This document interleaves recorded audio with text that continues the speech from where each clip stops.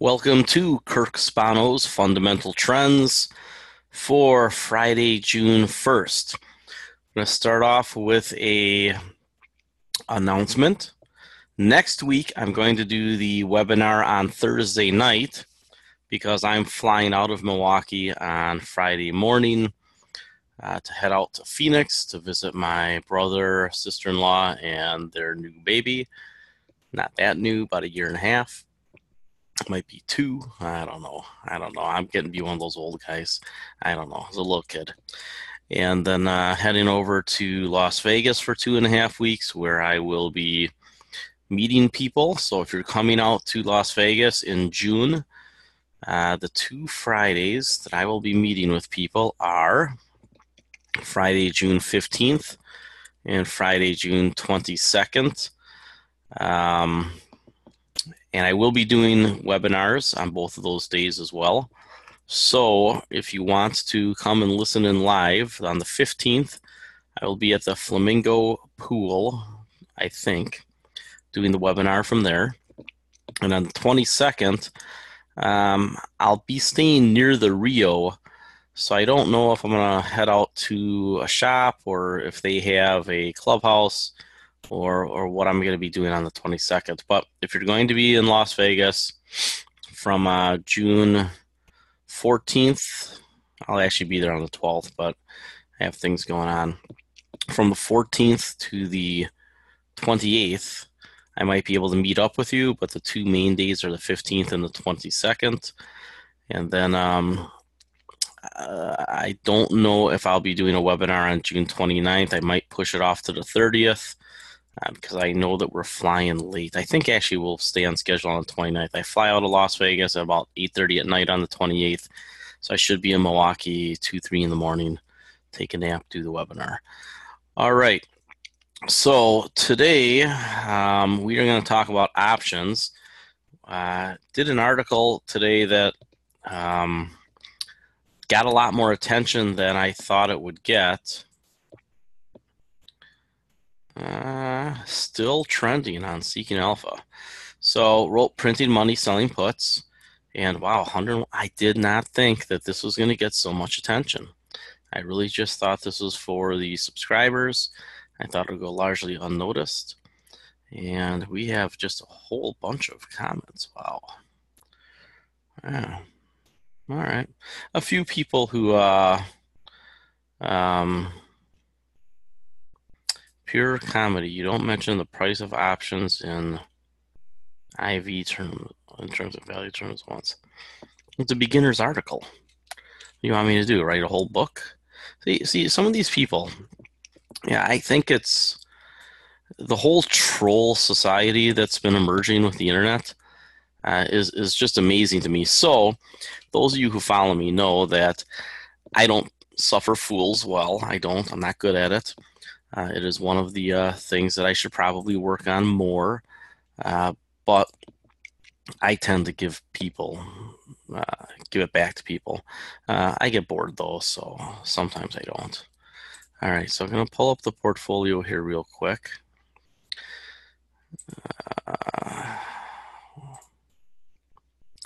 And it's not really $798, but I started using their portfolio tracker and putting in one share, which I got tired of real quick. All right, so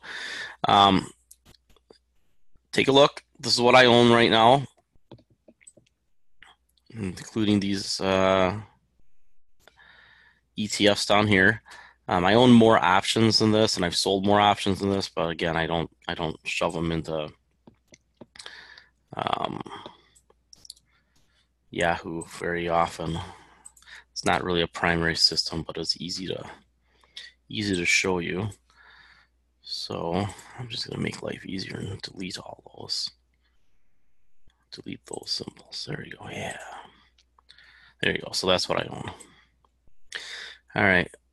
If you have questions about any of these, I've pretty much put them all in articles at one point or another. So I don't feel bad about showing you these. Although the trading that we do with these, the way that we build option strategies around them, the entry and the exit points, the asset allocation, the weightings, those are important. So just having the names ain't going to do it for you. All right, so printing money, selling puts. So one of the core strategies that we use here at Fundamental Trends is to sell cash secured puts and margin of safety investing. I have 2 investment letters. And the reason I do it is because I learned how to trade options pretty early in my career. A gentleman who helped write the test, part of the Series 7 back in the 1970s on options, happened to be the guy that trained me. A great guy, passed away now, unfortunately. And he was big into selling covered calls. Well, I soured on that pretty quickly because I was pretty good at picking out stocks early on, and I didn't want my stocks to go up with me not owning them. Because if you write a covered call, you're essentially capping the gains that you can get on your stock. So the main thing to understand with selling cash secured puts is you're doing it to accumulate a position. It's nice to get the income, and you will adjust your strike prices based on whether you want the stock more or less, right? So in a case of CenturyLink, if you were selling cash secured puts here, you could write your strike prices a little higher if you didn't own the stock already, so that you know that it's probably going to get put to you, or you write the puts a little bit lower against your cash holdings that we're keeping for rainy days, and then just collect a little bit of premium, lowering your overall cost basis. So selling a cash secured put, again, primarily to accumulate the position. The whole idea that you're just going to rinse and repeat and over and over and over again sell options for your primary return is not the best strategy. You can do it. I know a lot of people out there like having a system, but ultimately all the systems fail all the time. And what you really want is to have a process for accumulating great holdings and generating some income and managing your risk. And if you do that well over a long period of time, you're going to see the compounded returns in your portfolio, that extra 6% a year, 12% a year, or whatever it is you're generating income on your cash holdings, right, which are normally idle and making almost nothing, maybe an extra percent or two right now, but in general, cash holdings don't make much money. You want to generate a return on your cash holdings. So one of the fallacies in the investment world is to be fully invested most of the time, or almost all the time. It's the premise behind indexing. It's why financial planners jam you into all sorts of investments and don't leave you with much cash. I don't take that approach. As you all know, I do like to hold quite a bit of cash. So I want a way to make money on that cash. And this is not the updated version. It doesn't much matter. So, you know, when this is the updated version. Okay. By the way, we have, I think, found a spreadsheet solution. So, you know, we've got a pretty good spreadsheet going here, but Seeking Alpha doesn't provide a good tracking tool, so we're doing this on Google Sheets. And yeah, you know, and I changed the address so people can't steal it. But so when you take a look at our portfolio asset allocations, you have the punch card stocks, which you know, we are about 25% large cap, 15% mid and small. International developed about 10, international emerging about 10, and about 25% cash equivalents. And that cash is what we're writing our puts against, generally against our positions that we already own. So if I own CenturyLink, but I'm willing to own a few percent more, I'll write a put against it, or I'll sell a put, not against the stock, but against my cash. And that will allow me to get a premium against my cash, right? And if the stock drops, I can buy the stock at a cheaper price. Pretty simple concept. So as we go through the portfolios, the retirement dividend income is really just a dividend income portfolio that I don't use. I use the punch card stocks and I use the retirement income options because if you're a retiree, you don't want to take as much risk as the stock market, but you still need a return because you're probably going to live to be 100. So we do have 50% in cash if you're a retiree, but we're writing all sorts of puts against that cash, generating a pretty fat income. So right now you can see some of the stocks we're in, and we want to sell puts against the punch card stock and retirement dividend income portfolio stocks.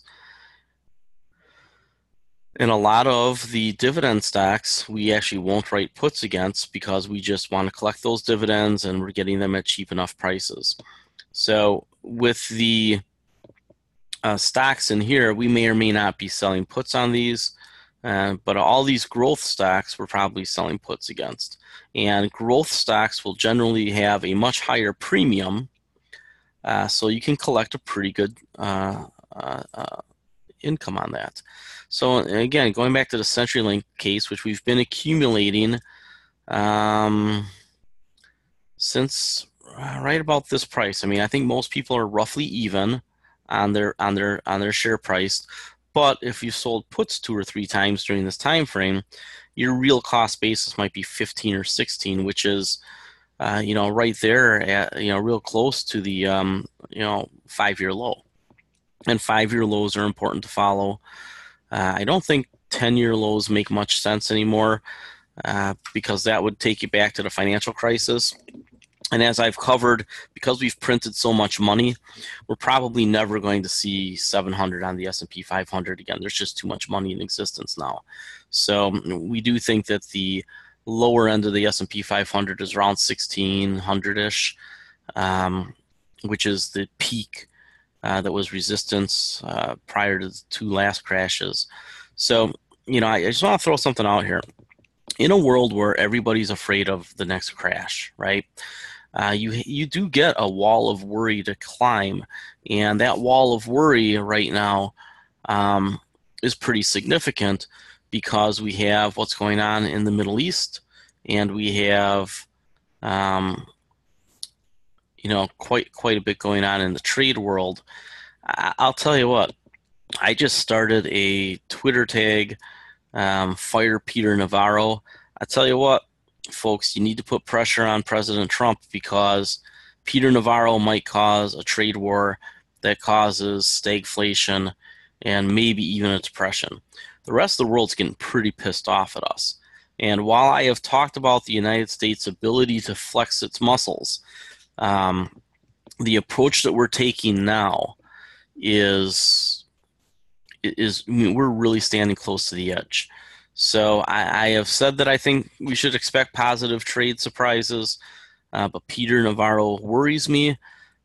President Trump needs to understand that if the rest of the world decides to jam it to us, they can do it.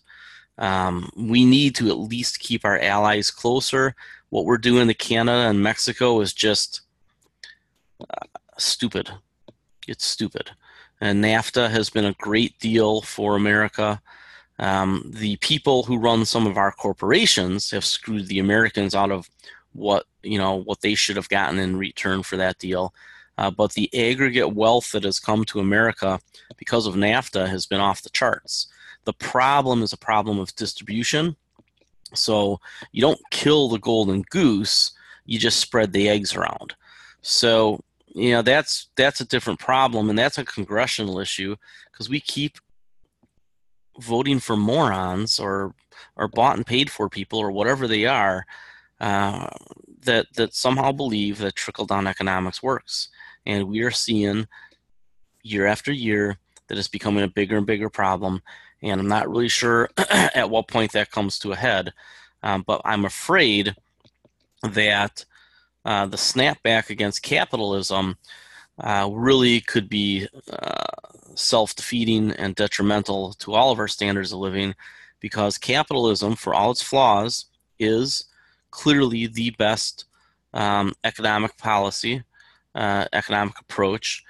Even China moves in that direction, even though they're socialist communist, um, at heart.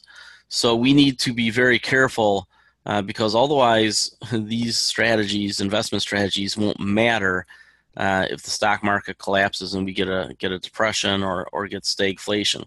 Now, when I say they won't matter, for most people it won't. For most people in funds and for most people who set it and forget it, for most people who think that broad diversification works, they're just going to take their 30, 40, 50% lump of sand, lump of coal again.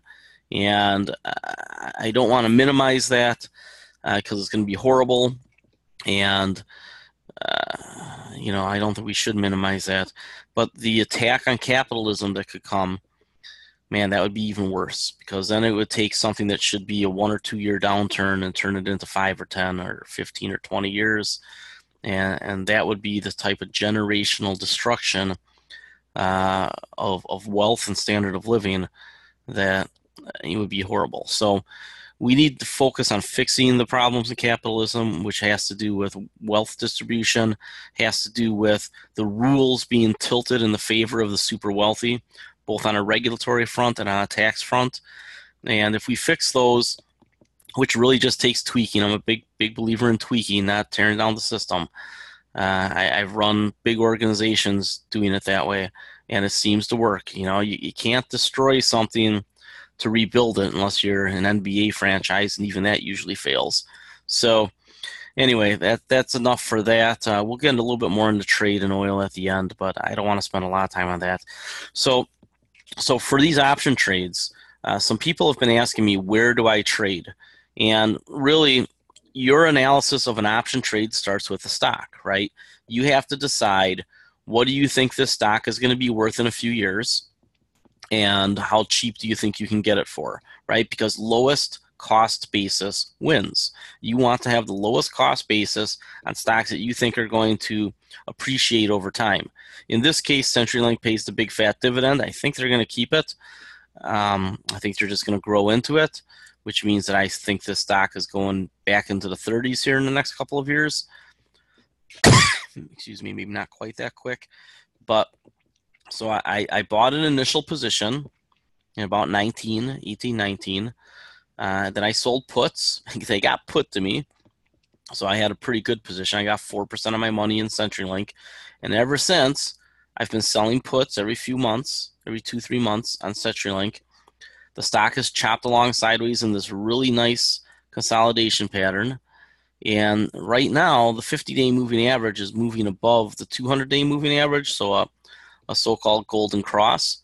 And that could really drive the price of CenturyLink up starting soon, presuming we don't have a market event. So collecting the dollar here, the dollar here, the dollar here, now all of a sudden we have a cost basis that's nice and low. And the higher volatility stocks are obviously the place to do this. But when you deal with higher volatility stocks, you have to ask yourself, why is it higher volatility? What are my risks? And that is the same with any other stock decision or option position decision, is you start with, what is the risk? Do I want to be in this company? And in my case, I have been talking about CenturyLink for a year now. I want to be in this company. They're paying me to wait, right? They're paying me 10%, 11% dividend to wait for them to right the ship. It's a down day, so probably a good day to sell puts. And in the meantime, I've collected some cash. I'm up a few bucks, probably net. So $3, maybe I'm up 15, 16, 17, 18% the past year, which is not the sexiest thing in the world. But when you put the dividend on top, now all of a sudden you're talking double-digit returns, even though the stock hasn't moved. I think that's powerful. So Encana, which is one of my favorite oil holdings, same sort of story. Is you got this golden cross here, and the stock went up, and then everything got beat up in February, and the 50-day moving average came all the way back to the 200-day moving average, and look at that, went back up. So now we got this trend upward. If you're a put seller, On this stock for the last year, you probably have a cost basis in the nines, would be my guess. That's where I'm at. My cost basis is about 9 on the nose. Um, I actually bought this stock a little early, so I actually have some shares that are down in the 6, 7, 8 range. Um, I wasn't smart enough to buy it at 375-ish. I wish I had been smarter, but I was waiting for it to break out. You got some confirmation back here again, and then it comes back. What does this tell you? Oil is volatile. But if you've been selling puts for the last year, and even if you were selling a regular put seller for 3 years, right? For 3 years, you probably have a cost basis again under 10. The stock is up 1274, and you're ahead.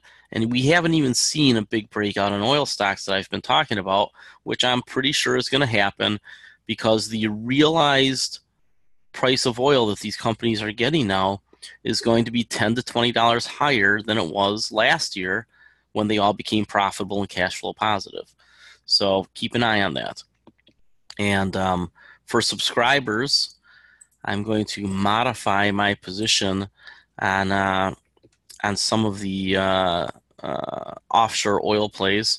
I've been a big advocate for betting against in the past. I'm not right now, but I bet against rig, Transocean and Seadrill a couple of years ago, and just made gigantic gains on those. If you take a look on tip ranks, you can see that my bets on Seadrill and Transocean did pretty good. Let's see if I can find them.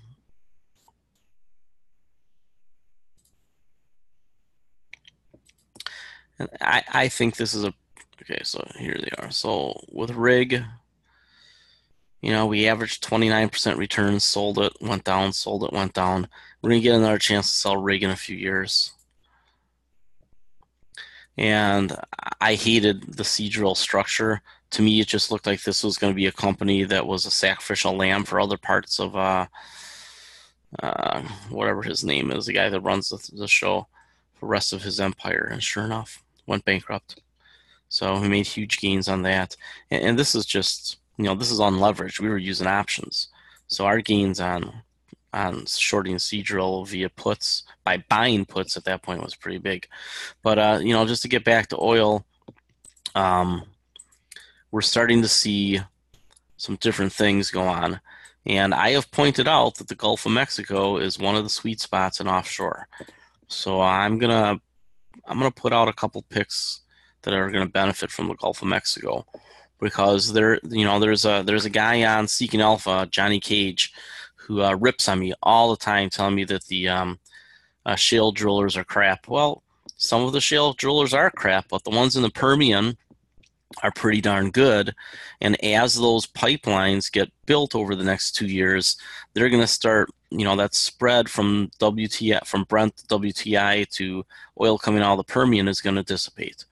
And as the spread contracts between Permian and WTI and Canadian oil too, as those spreads all contract, there's going to be major beneficiaries in the Canadian oil patch, in the Permian, a handful in the Gulf, because WTI the Brent spread is going to narrow dramatically. It's huge right now, like $15 or something. Actually, that's wrong. The spread from Permian is like $15, but still the spread from Brent to WTI is pretty big too, and that will narrow over time, and certain companies are going to do very well. So we just have to keep an eye on all of this.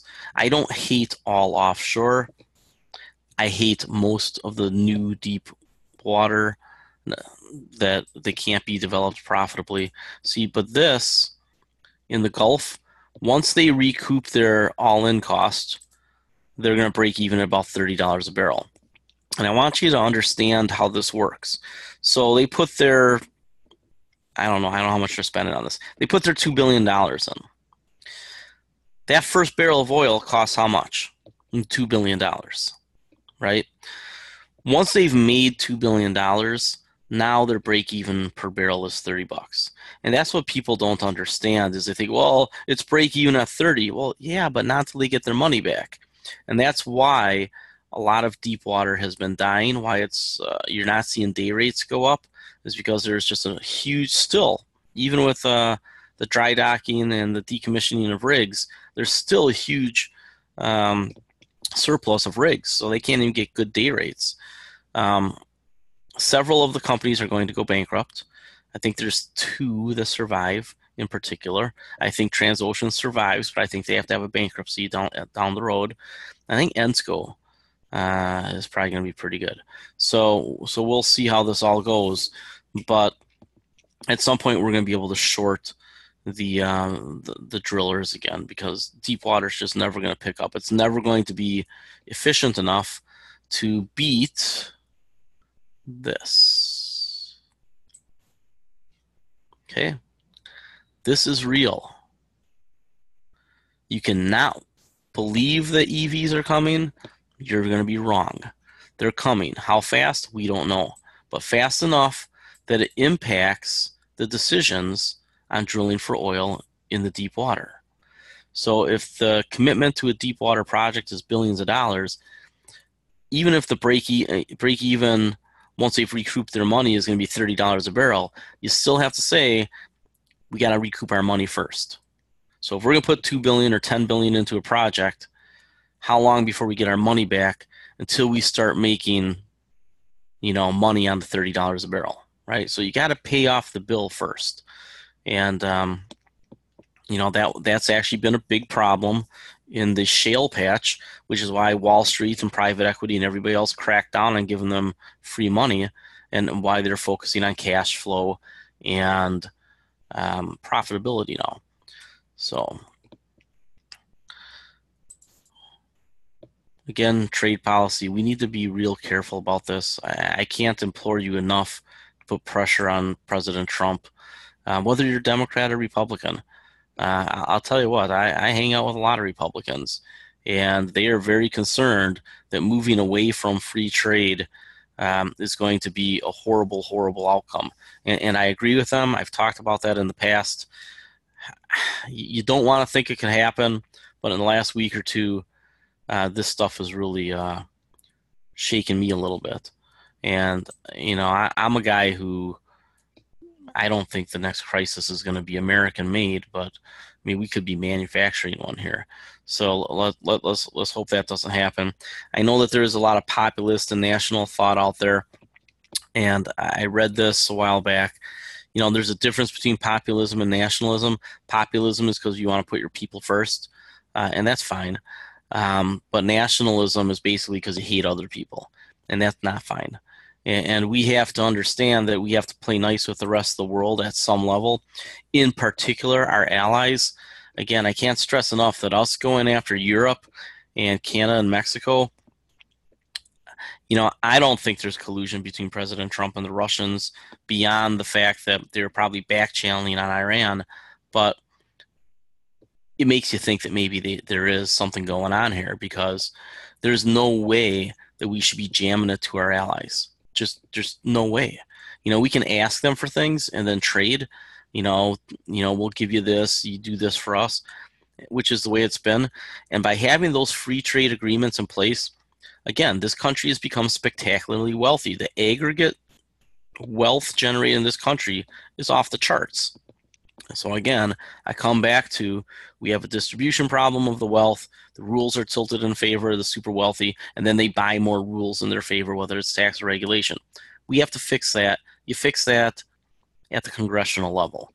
So vote for the people you think that will make sure that it's a level playing field for small fries like us. All right. So I'm done with my very rudimentary presentation. With the selling puts,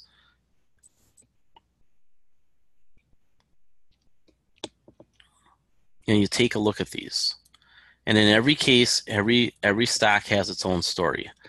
So with Calix or Calix, they're helping Verizon and CenturyLink build out their networks, And I think that at the end of the quarter, end of the year, probably Q4, they're going to blow out on earnings. I think they're going to have a great fourth quarter. So accumulating in this range, right? Accumulating down in here, these are good prices. And I don't want people to focus on getting the lowest price. It's impossible to do that over and over. But if you have an idea of where the 200-day moving average is, where the 50-day moving average is, you can build your trades. So with this stock, it first got on my radar actually down in here, and I had to learn about it. You know, I spent a couple of months reading up and trade magazines, and you know, started going up, and I'm trying to understand why it's doing this.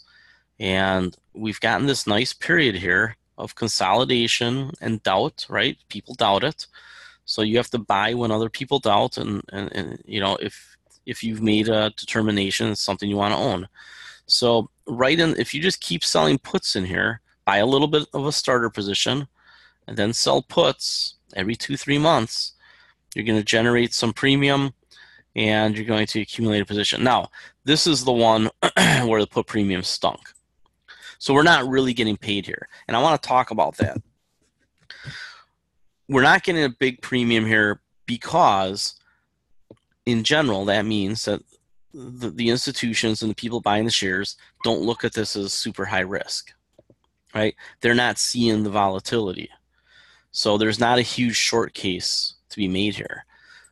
Put premiums go up when there's people who want to bet against it, right? You know, some people are insuring their positions, but other people are outright betting against. So some of the best stocks to sell puts on is when you take a look at the most heavily shorted list, and you find 3 or 4 or 5 of your companies on that list, first thing you should ask is, are the shorts right? You know, give them their due and analyze their argument. And then second, if you think that you're right and the shorts are wrong, you can take a look at that short position as 2 things. 1, it's going to generate good premiums for you. And 2, it's rocket fuel for when the stocks turn around and start to rise. So what you'll see in chart after chart is I'm not trying to catch them here, right? That scares me. That's a cliff. But then this, and then this choppiness here with a generally good trend, that I like, right? So this is a good accumulation period. You see on the money flow down here that it's a positive money flow, so people are accumulating, somebody's buying, and that's a good sign. We can go right through. I'm gonna move this over here so I can see it. Take a look at GameStop.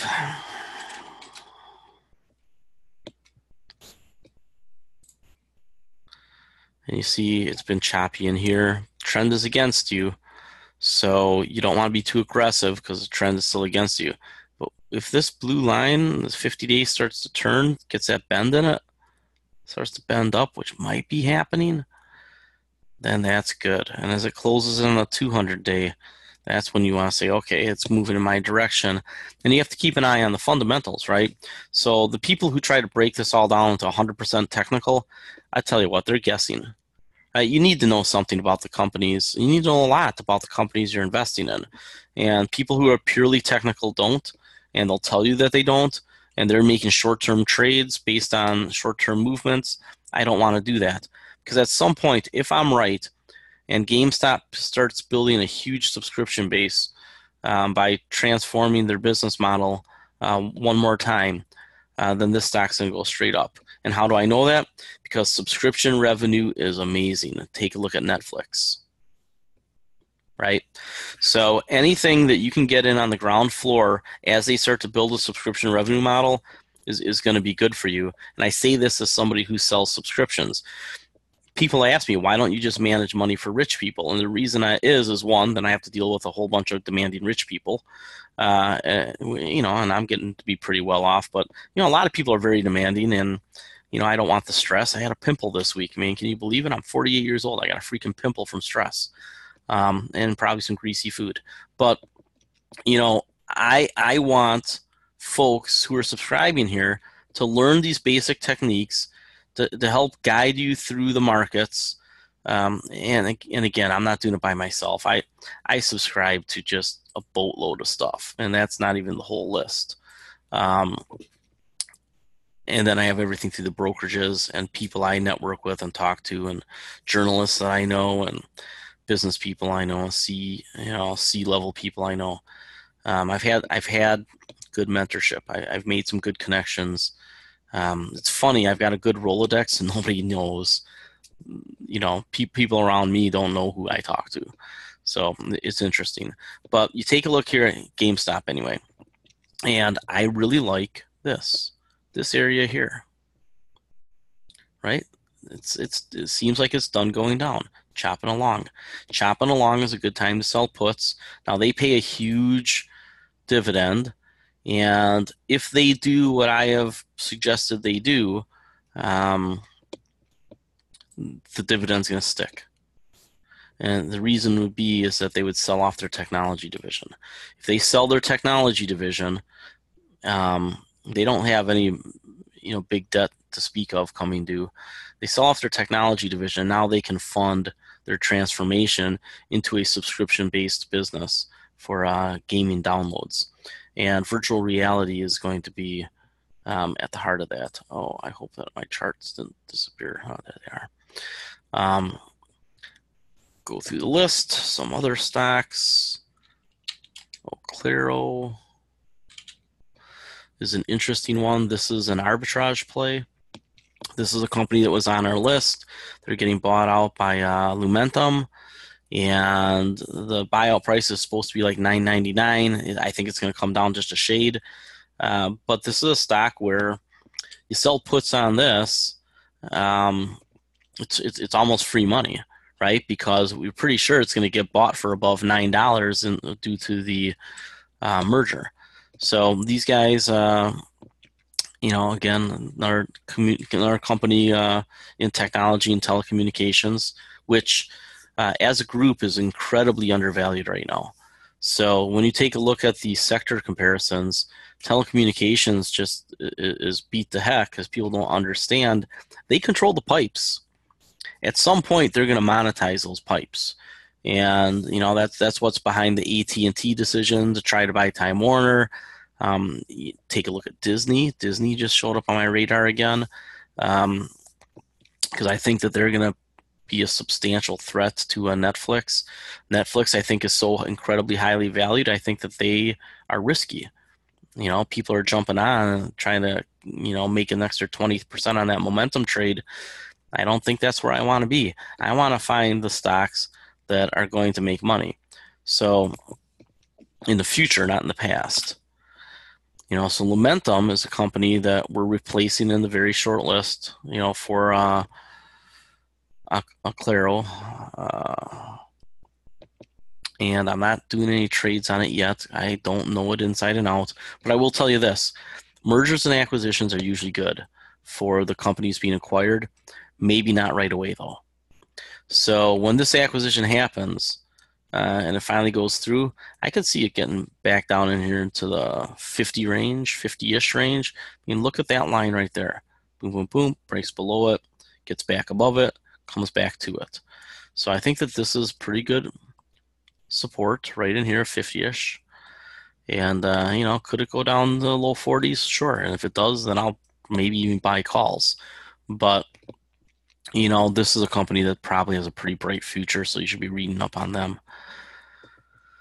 Who else? SunPower.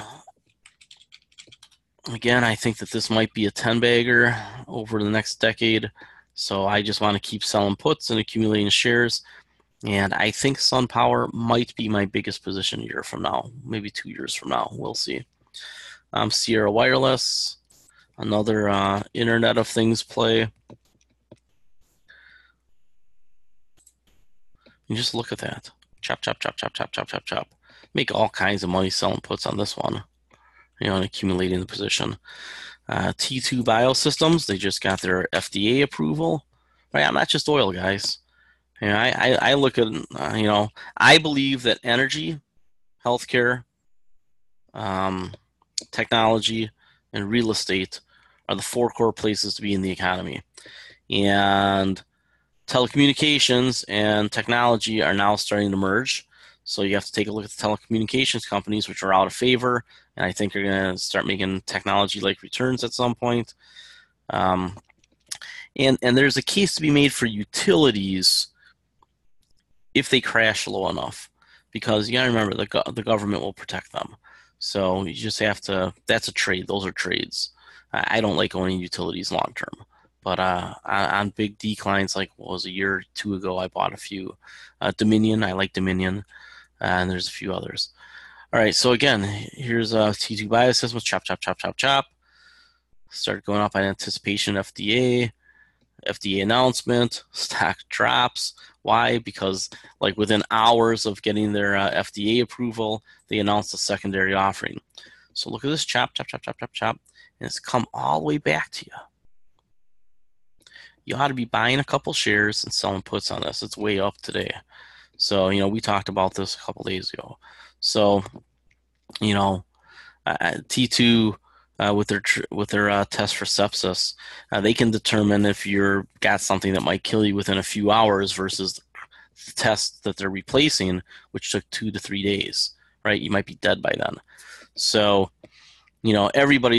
almost everybody's with any type of symptoms and get tested for sepsis in a hospital. So, this could be a massive moneymaker about a year and a half to 2 years out. So you accumulate your position now. Why? Because you don't know, and I don't know when the market's going to decide that it's in love. We don't know, right? So even though the earnings might not come for a year and a half or 2 years, at some point the market's going to say, hey, look at that. This one's going to be great, and then people bid it up. So you do have to get in front of the line. All right, XOP, a little bit on oil.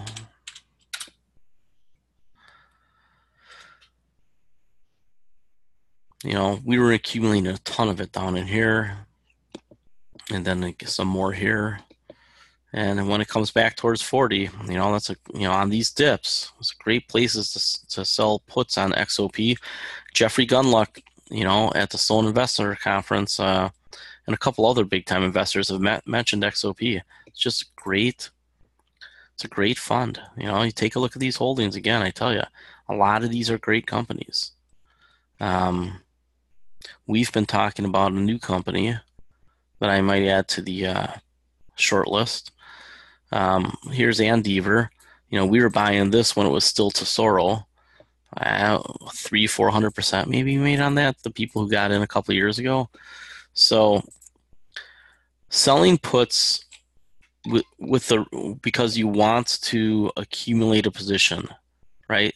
That's how you have to think of it. Not just, hey, I'm generating a premium. It's generating a premium to lower your cost basis on something that you own and are trying to own more of. All right. Let's take a look at the questions. Let's see if we can get out of here in exactly an hour today. Yes, I love Paul Simon too. I've seen him in concert a couple times at Summerfest. Summerfest starts in Milwaukee, Wisconsin in about 3 weeks, the world's biggest music festival. If you're looking for somewhere to shoot to, I tell you have a hard time beating it. And Sweeney, the guy who runs it, used to be the president of Florida Marlins. Man, has he got a pretty good eye for finding up-and-coming music. Some of those bands he finds before they're super popular, Imagine Dragons, Evanescence. I mean, some of these bands that he brought in, holy cow. So that's my plug, Summerfest, Milwaukee. Come on down. All right, good morning from Connecticut. Yes, is it time to buy USO or USOU calls? So I mentioned, down around here is where you really back up the truck. So, we're pretty close to where we bought in, right? We're only down a couple bucks, and that's really because of what's going on today. So I don't think there's really anything to do, right? Now, if it drops down in here, yeah, then you add, right? Because it's hitting a pretty big support line. I will tell you, about the lowest that oil can go is about $62 a share. So if you start seeing prices in the low 60s, that's when you back up the truck. All right. In general, now the reason why I will use a 3-time leveraged on USO or on oil is because it's trading in backwardation, which is good for the rolling, right? For the futures rolling that underlie this contract, underlying this ETF, and because I believe that the general trend for oil is higher. This fall off here is temporary. And the traders want you to believe that, oh my God, oil's going to fall off a cliff. Look, here's why it's not. These guys are starting their oil project in the Gulf of Mexico early because they know that we have a supply problem occurring. There's been so little investment in deep water because they're afraid of not making their money back, that we are kind of creating a balanced market. We're creating that peak oil plateau that I've talked about in article after article after article. So we have to deal with, and these guys are talking about this about the same time out. And there's a difference between depletion and decline, but we have to deal with those problems. Depletion has to do with running out of oil, which we're not, but there is less cheap oil, right? The decline rates are the existing wells and their production. And why are decline rates pretty important? It's because technology has been flattening out the decline rates a little bit in certain places. But with shale oil, we know that the decline rates are high. And after 2-3 years, they have to refrac or close or, just accept that there's not much oil. So the decline rates are important. The global decline rate annually is about 5%. So at almost 100 million barrels a day produced now and demanded, we have to replace 5 million barrels a day with new discoveries and new drilling. What do we know? We know that new oil discoveries are at their lowest level ever last year. Combination of two things. One, we found most of it already. Two, we're not doing as much exploration. Why aren't we doing as much exploration? Again, everybody knows the EVs are coming that cares to know. So that's why we care about this. So even though there's more oil coming online in the shale, you got to remember 3-year-old shale wells aren't producing much, right? So they have to keep doing more to offset the declines. The offshore rigs are starting to decline even more, although, like I said, there's been a stall with technology, but that won't hold forever. Eventually, there's less oil. And demand still is going up for at least the next, how long do we think oil is going to keep going up on the demand? Well, according to this guy,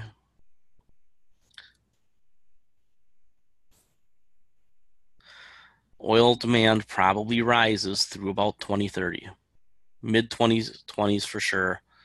Then you have this kind of flattish period, peak oil plateau. And the plateau isn't just the flattish period, but it's the fact that supply and demand will remain basically tight at the hip so that the price can remain on a plateau. The price of oil is going to hover around $80 a barrel short of shocks, right? So recessions, wars, recessions can drive it down a bit, wars can drive it up. And then eventually, if electric vehicles really start being the leader, I'm projecting that second half of the 2020s, and then oil falls off a cliff. At that point, the supply of oil will exceed demand, and that'll keep the price down so that they can keep selling, and this will mainly be the Middle East, and mainly be Saudi Arabia, Iran, Iraq, selling this oil, OPEC. So during the great decline phase for oil, it'll be the cheapest oil that survives. Makes sense, right? So there will be some offshore that's still out there because those legacy wells last a long time. They can pump oil 20, 30 years, 40 years, I bet. But in the short run, oil is going to drift upwards. Yeah, like I said, with levered ETFs like QQQ, TQQQ, you just have to be careful, right? I mean, it's been a great thing to be on for years, right? But look here, You don't want to be in leveraged ETFs when this is happening. So I would say stay away from them. There's different option strategies you can use with QQQ and SPY and the Diamond that we're going to talk about for members, because in the next year or two, we for sure want to increase our hedging. And I'm afraid we have to start hedging now, just because I'm afraid of what's going on with the trade. All right, so let's see here. Just mind the risk. Always mind the risk. Talked about the Brent WTI crude before I saw the question. I think we're going to find out there's a health problem. CEO, yeah, over there.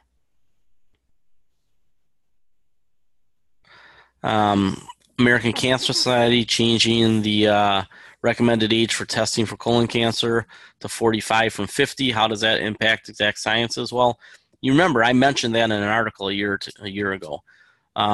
We knew it was coming. People who studied it knew it was coming. It's not going to impact sales for another year or two, maybe 3, but eventually it's going to make a big deal in sales. So they could end up having another 1 million sales a year. I think that Exact is for sure going to 100 in the next couple of years. I think it can still go to 200, but something in their pipeline has to be positive. They need another product, and they're having a hard time. So, I don't think Exact is the baby that it was a couple of years ago when it was $5, $6, $7, $8. I mean, now that it's 60. Oh, did I just do that? I whiffed. Okay. Take a look at Exact Sciences. Now, I was a raging bull on Exact Sciences, right?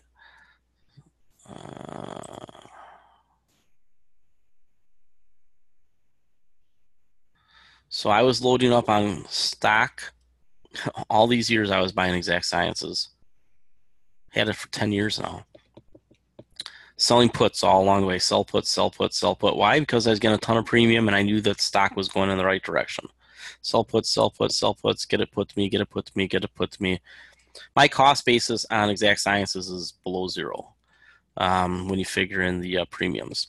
I bought a whole bunch of calls in here because I knew CMS and FDA would be favorable, made a ton of money. So it became a 10-bagger for me. And I took most of my profits, and then I started buying back right about here.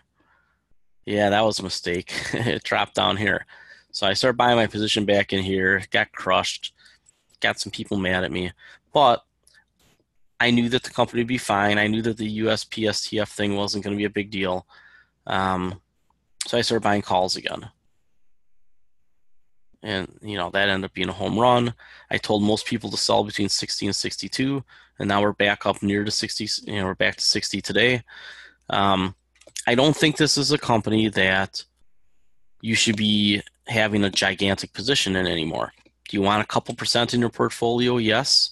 I think it probably does make it to 100, but it needs positive pipeline development, at least one, to make that $200, high end of the range achievable. So, good stock. Lot of downside though. If they fail on their, if their sales end up being lackluster, I mean, this stock could for sure go back to 35. I don't think that it will, but that's the risk. So if your downside is $25 and your upside is only 40, it's not exactly the 3-to-1 ratio that you want. You want your upside to be at least triple what your downside is. And when you exclude for anything can go to 0. But, this is something to keep an eye on. US, oil's still in backwardation. That doesn't change overnight.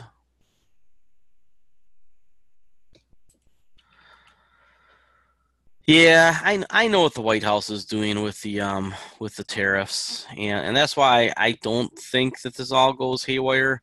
But enough people are getting pissed off that it could be a problem.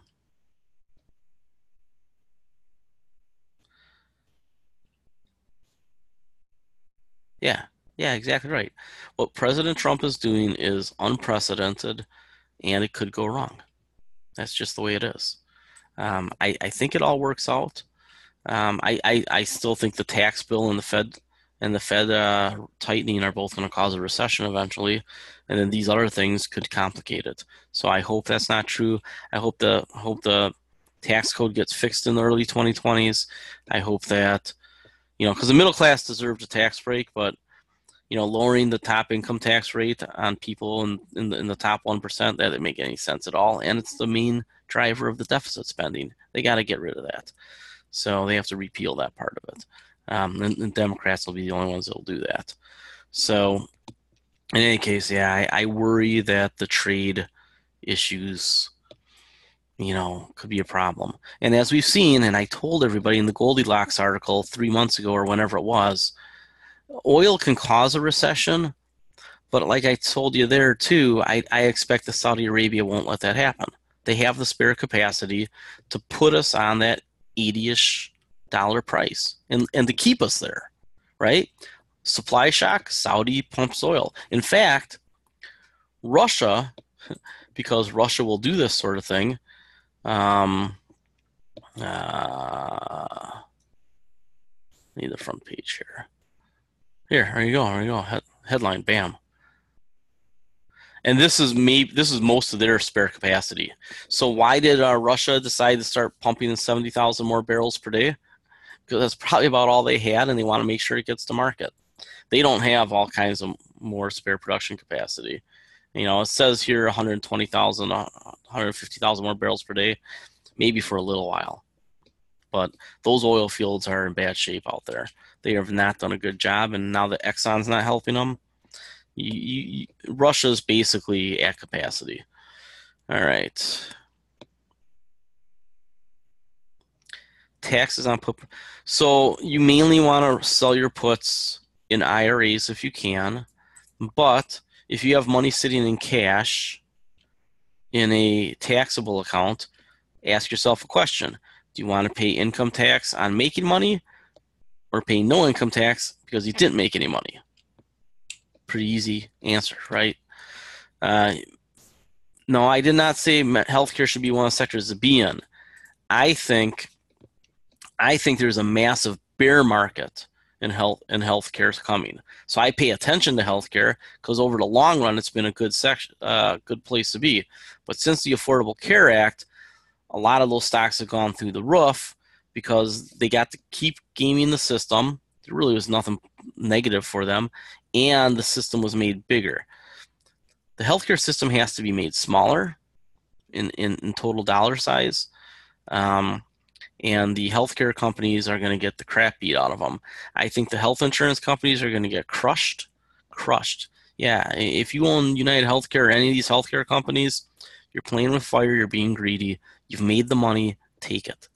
And at some point, we're going to short United Healthcare. We did the one little swing trade on it, and we made some money, 20, 30, 40%, whatever it was, on a 2% position.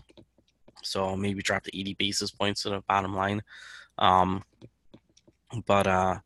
Yeah, a lot of those companies are going to heck. The companies that are going to do well in healthcare are going to be some of the companies that can help the government reduce healthcare spending. Diagnostics companies are probably the sweet spot. I've been following Zacks. No, Zacks is a trend following system. By the time you get the information, it's over with. So what you want to do is what I just started doing. I used to program algorithms a long time ago, and stuff that I use doesn't even exist really anymore. But that was 12 years ago. So I enrolled in a bunch of what's it called? Udemy. So I am going to add some algorithms to our trading. My courses. There you go. Python for financial analysis and algorithmic trading. We got some good stuff coming. and I'm learning more about blockchain. I'll be hanging out with a couple blockchain engineers in August. Hopefully, I bump into a couple in Vegas. But you know, did I buy 6? Wow, I got a lot of reading to do this summer. But yeah. So yeah, with trend trading, you basically have to do it yourself. If you're using a service that's not like with my service, we're taking longer term trend trades, but the short term stuff you gotta do day of. Permian bottlenecks. I actually have an article uh, that I have to finish writing in the next week. Drafts. As you can see, I start a lot of articles so that I can record my ideas. Permian piping and profits. So we're going to talk about the pipelines that are getting built in the Permian. And there are some stocks that I'm going to mention in the next week that we should probably add to the list and see if we can find good prices. Thursday night webinar. Yes, I will post a link. Probably 7 o'clock or 8 o'clock Central. Probably 8 o'clock Central, so folks on the West Coast can have their dinner before they, or maybe they can eat dinner while we're doing it. But probably 8 o'clock next week. Should we commit to 8 o'clock? Let's commit to 8 o'clock.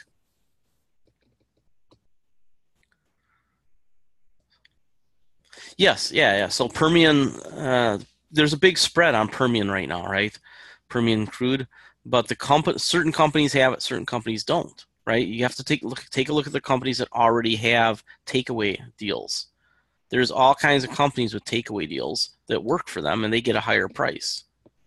We happen to be in a couple of those companies, right? So that goes into the equation when I pick out these companies: is do they have good takeaway?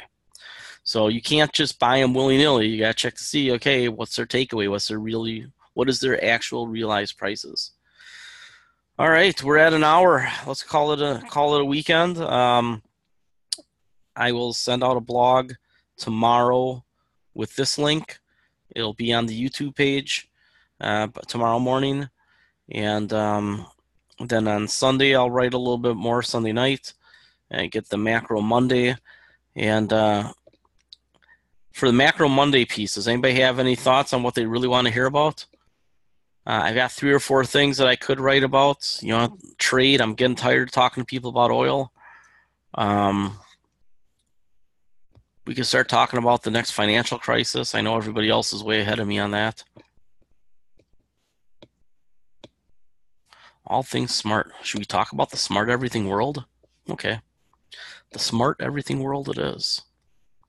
All right. Have a great weekend, everybody.